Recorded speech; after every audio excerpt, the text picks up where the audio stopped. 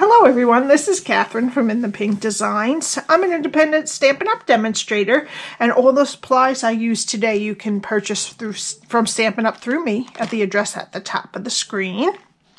My project today is a pretty large, this is meant to be a gift, not just a little treat box.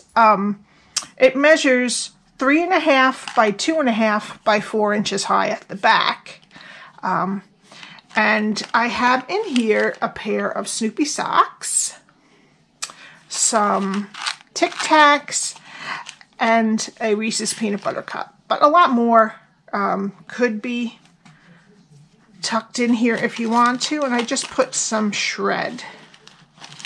But I thought this was a really cute little way to give a gift, or maybe to boo someone and leave it outside or on their desk or something like that. I used the Clever Cat stamp set along with the cute Halloween Designer Series paper, some cute stars adhesive back sequins. What else? Oh, the layering circle dies, and some pumpkin pie and basic black cardstocks. I'm going to switch it up, and I'm going to do the box black this time, and the mats we're going to do pumpkin pie, just to see how it would look differently. Alrighty, so what we need for this project is a piece of basic black, or you can do it in the pumpkin pie, that is 9 by 8.5. We need some basic white for stamping. We need a basic white circle that is from the layering circle dies that is about 2 3/8, and a scallop circle out of pumpkin pie that is 2.5. Okay, so we need a bunch of the DSP, and I used 3 different patterns in the same pack. Alrighty, so we need one piece for the front here that is 3 by 2, and 2 pieces for the inside sides that are 3 3/4 by 2 3/8. 2 more that are the same size, 3 3/4 by 2 3/8 for the outside sides. And 1 piece that is 3 by 3.5 for the inside. Okay. And then we need some mats that this time we're going to switch it up, and they're going to be pumpkin pie. One that is 2 1/4 by 3 1/4, and one that is 3 1/4 by 3 3/4 this way. Alrighty, I will have all of this on my blog, and I will say which, for each side, I will put polka dot stripes and haunted houses so that it's easier for you to figure out what's what. You don't, of course, you don't have to do this in a Halloween theme or in the same stamp set or holiday that I did. But I thought this was a cute little standing gift for someone. Okay, so let's start with our 9 by 8.5 inch piece of basic black cardstock and our Simply Score. And we're going to start on the 9 inch side. And we're going to score at 2.5 and 5. Okay, and we're going to turn it, to the 8 inch side. And we're going to score it at 2.5 and 6. Okay, and that's it. And I'm going to fold and burnish. Alrighty. So how we're going to have this sit is, there is, I think it's, yeah, a 2.5 strip of rectangles here and here. So there's 2 2.5 strips are going to be on our left hand side, and the 4 inch pieces, yeah, 4 inch pieces are going to be on our right. And this is what we're going to do. Don't worry about these slants. We're not going to do those until we're going to put it all together, and then we're going to cut the slant. So we don't have to worry about doing that now, and we don't have to worry about cutting our DSP. We put it all on and then we cut it. All right, so you don't have to worry about this right now, just this. All we're going to do is cut this. This is actually a square, I guess. This square and this rectangle side straight, and then, and I forgot to cut this one short on my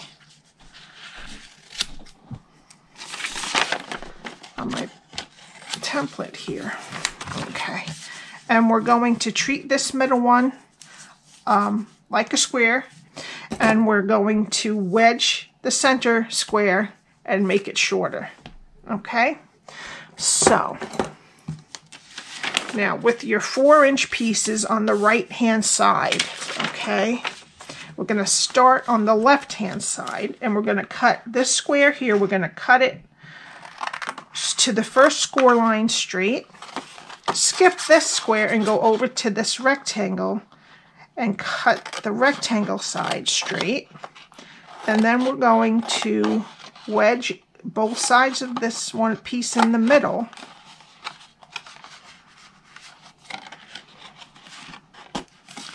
and cut about 1/3 of it off. Okay, now we're going to turn it 180 so that the 4-inch pieces are on the left. All right, we're going to go start from the right hand side, go in 1 score line, and cut it up to the first score line. Move to the other side of this square and cut the side of this rectangle straight to the first score line. And then we're going to wedge both sides of the middle piece and cut about 1/3 of it off.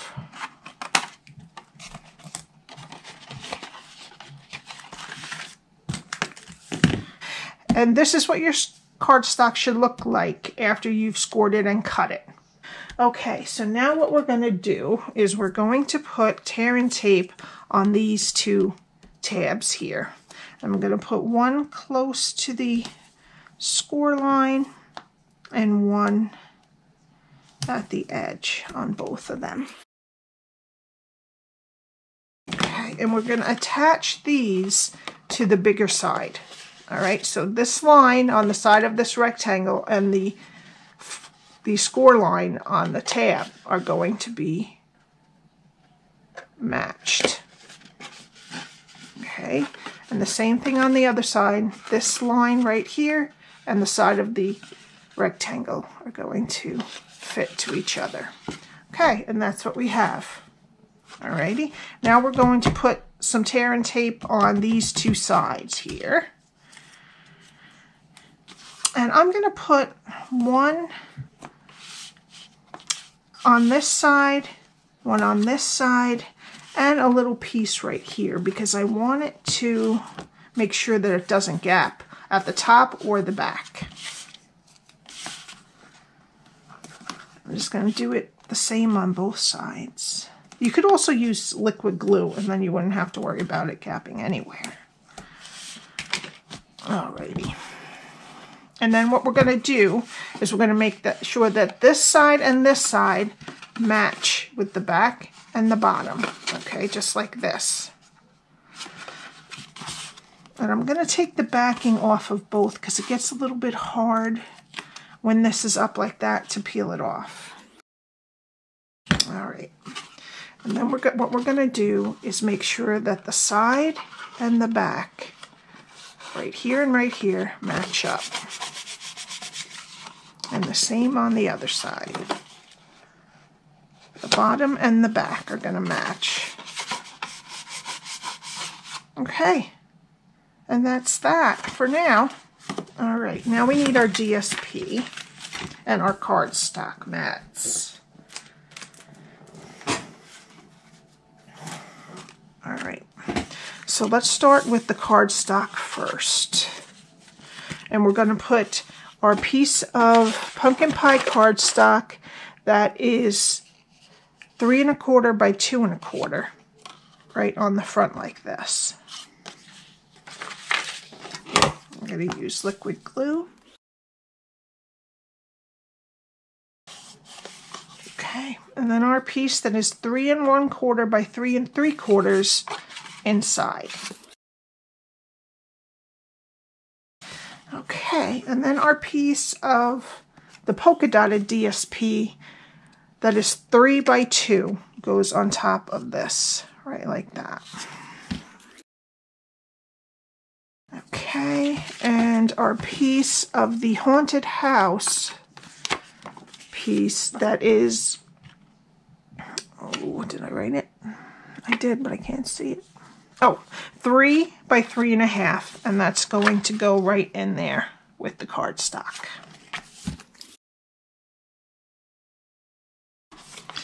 Okay, now we're on to the sides, and the 2 outside pieces right here, and I made these a little bit larger because this tends to stick out a little bit just because it's folded over 2 other pieces. All right, so these are 3 3/4 by 2 3/8. All right, and these go on the outside sides.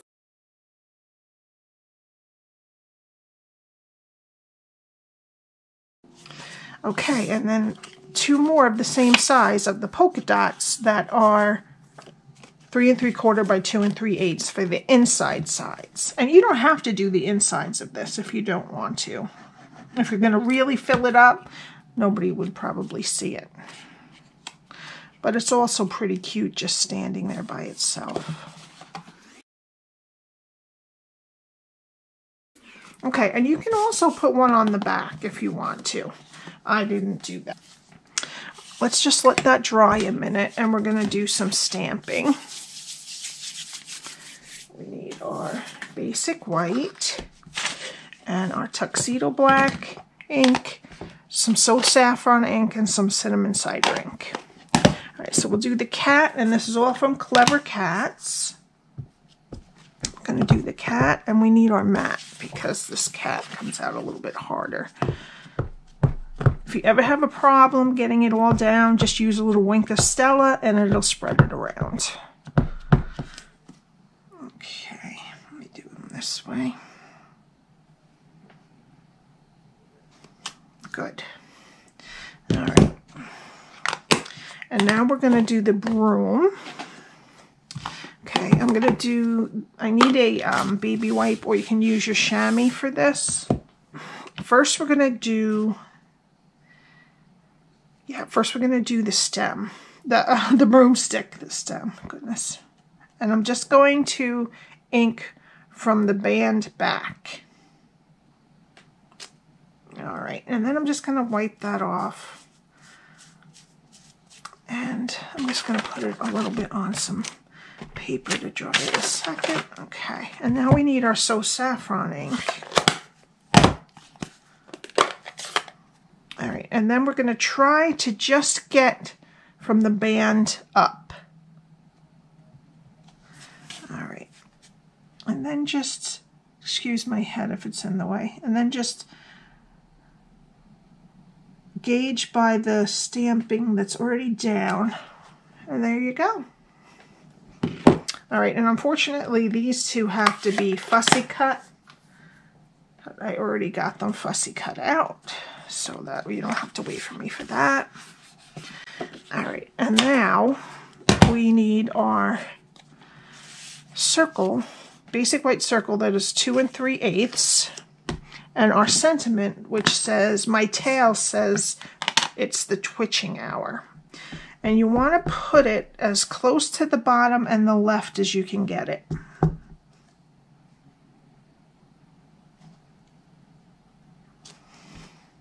Okay. Alrighty. I'm going to get my silicone mat. Oops. Okay. Now, the broom is going to go right over the words, and how I judged it is the end, the top of the broom is going to be just shy of where the circle ends, over here. Okay, so I'm just going to put some glue on here. You don't need it on the very end of the broom.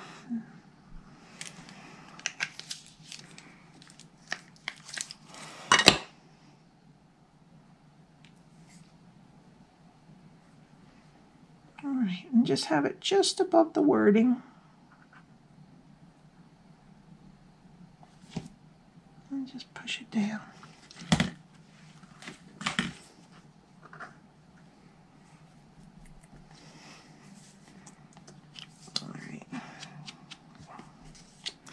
All right, and then the cat is going to sit with its tail next to the words, okay? But I'm going to put, you can just glue it down if you want, but I'm going to put some dimensionals for this. I'm going to need a half. I'm going to use a side for the tail. And then I'm just going to put 2, oops.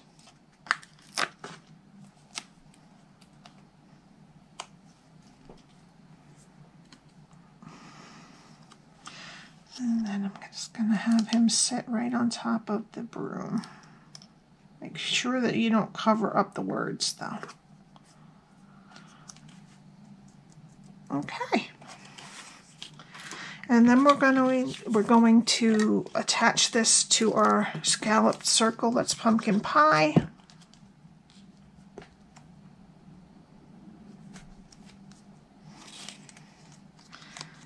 Alright, and then we'll let that dry a minute, and while we're letting that dry, we're going to bring our box back in. And what I want you to do, maybe with a little bit longer scissors, is position your scissors right at the bottom where the front is here, on the side, but have it touch the top of this front. Alright, and then point your scissors right at this point right here. Whoop, you can't see me. Point your scissors right to this edge of where the side and the top meet, all the way at the top, the back meet, all the way at the top, and then just cut. See? Doesn't have to be perfect. See, I'm like about 1/16 of an inch off, but that's fine. I don't mind that. And then do the same thing. I can't cut with my other hand, so I'm going to flip it over, and I'm going to start at the top here corner and shoot for right there next to where the side comes in. The front comes in, I'm sorry.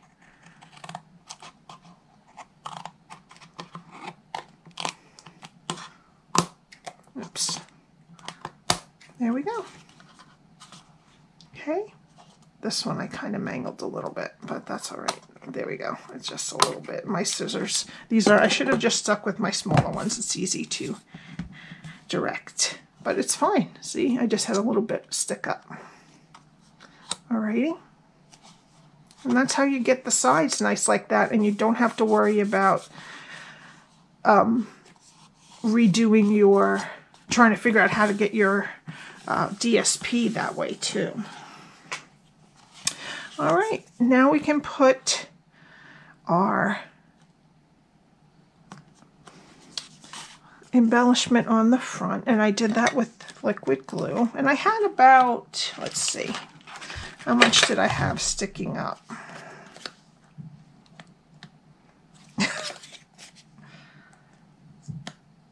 I had about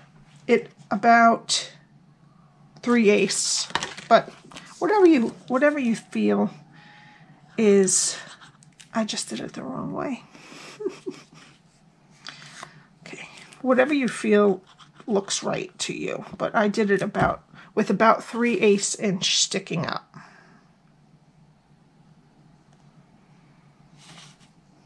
Just above his eyes, basically, is where okay, and just make sure that you make sure both sides are good. Okay. Now I took some of our glittered organdy ribbon and I tied a little bow.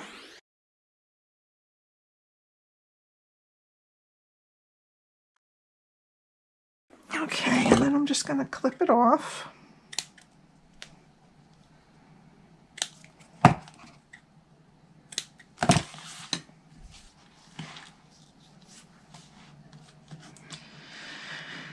Is this small enough? Yeah, that's good. Alrighty. And I'm just going to take a glue dot and put that right above the cat on the left side.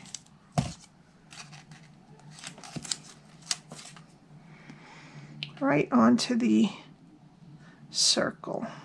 Not quite on the head.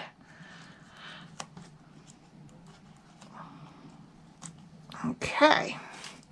And then for the final touch, I'm going to take the cute stars adhesive backed sequins. I'm going to switch my pointed end to the spatula. And I'm going to put 3 black ones. Whoops. One right here. A smaller one, whoops, up here by the broom. And another large one over here, up a little higher. And really give these a squeeze because they tend to pop back off if you don't get them well. Alrighty, and then what I just put in it, I showed you the goodies I put in it, but to just make it look nice, I have some extra shredded craft paper from something I got in the mail. Probably makeup. That's usually what they put all this stuff in there with. And that's it. I'm not sure which one I like better. I think I do like the green, the black in the background better. Alrighty, that's it. Thank you so much. And if you're new here, please subscribe and hit the notification bell if you would like to be notified when I upload a video. I hope that if you wanted any of the cling stamps that you took advantage of the cling stamp set sale yesterday. And if you have any questions, all of the measurements will be listed on my blog, which is linked below, along with my Stampin' Up! Address to purchase and my contact information, as I said below. Thank you so much for watching. I appreciate the time you spend, and I will see you next time. Bye!